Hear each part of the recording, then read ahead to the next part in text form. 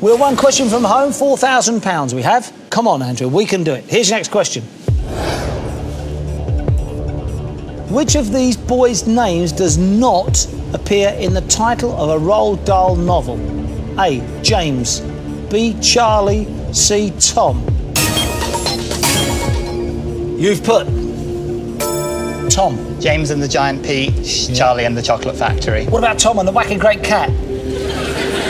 That was never read to me as a child. Do you not remember that book?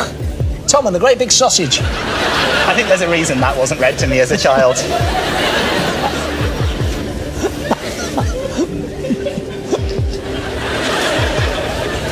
Is that the one where he had an accident with his chocolate factory, Bradley?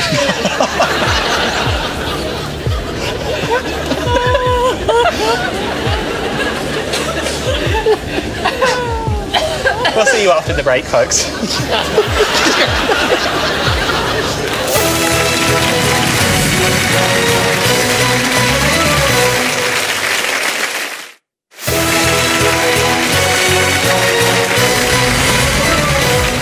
And welcome back. Well, we're one correct answer away from going through with £4,000. Now, before the break, I asked Andrew, which of these boys' names does not appear in the title of a Roald Dahl novel? Andrew answered Tom. Fingers crossed we've got the right answer. We're going through. The correct answer is...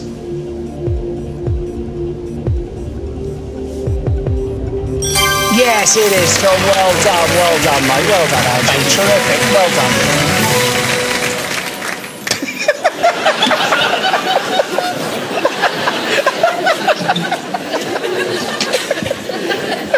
Didn't even want to say goodbye. He just left me. Do you know something? Do you know something about Andrew? He never wrote. He never phoned. Did I walk off at the wrong moment? No, you didn't walk off at the wrong moment, Andrew. You're fine. You stay where you are, mate. Well, Sharon, are you ready, girl?